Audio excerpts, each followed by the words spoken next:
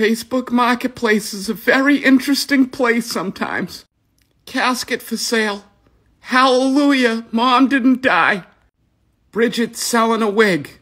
Thank God you put the post-it notes over your face so we weren't distracted and could focus on the wig. Practically brand new living room. All right, we'll just take your word for it. Cushion covers. This thing comes alive at night and poops in the sink. Why does it seem like she works at a Denny's? Or she's about to tell me to go to class? Or you could buy this reborn baby doll that looks like my middle school bus driver. Or how about this one that just got off of a long shift and asked me to grab him a beer? Cat's milk, anybody? Or how about a nice Kenmore microwave? Only if we can meet in a dark alley somewhere, sure. Or how about doll legs in a jar?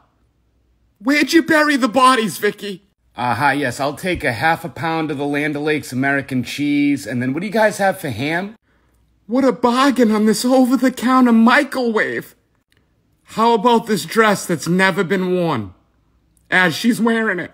I'm just throwing this Facebook profile into this mix.